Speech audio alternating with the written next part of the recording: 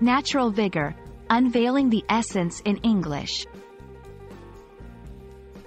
Hello everyone, and welcome to our English language learning series. Today, we're going to explore an interesting phrase, natural vigor. This term is not just about dictionary definitions, it's about understanding the essence and application in everyday language. So, let's dive into the world of natural vigor and unveil its true meaning. Natural vigor is a phrase composed of two words, natural and vigor. Natural refers to something that is inherent, not made or caused by humans, and existing in or derived from nature. On the other hand, vigor denotes energy, enthusiasm, or vitality, especially in an activity.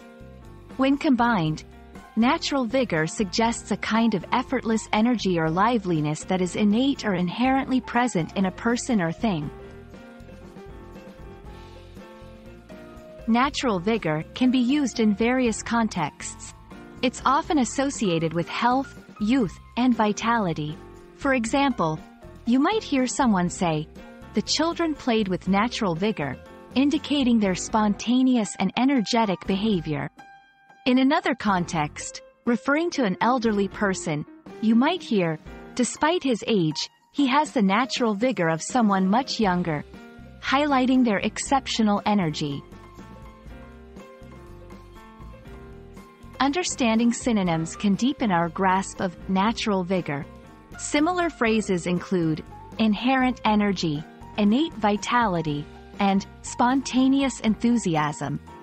While these terms are similar, natural vigor uniquely combines the concept of being inherent, natural, with the idea of energy, vigor. Let's see natural vigor in action. 1. The natural vigor of the forest was evident in its lush, vibrant foliage. 2. Her natural vigor made her an outstanding athlete, always ready to take on new challenges. 3. The startup's natural vigor attracted investors looking for innovative and energetic companies. I hope this video has illuminated the phrase, natural vigor, for you. Remember, it's about an energy that feels innate and effortless. Such phrases enrich our language and allow us to express ideas with more nuance and color. Thanks for watching, and keep exploring the beauty of the English language.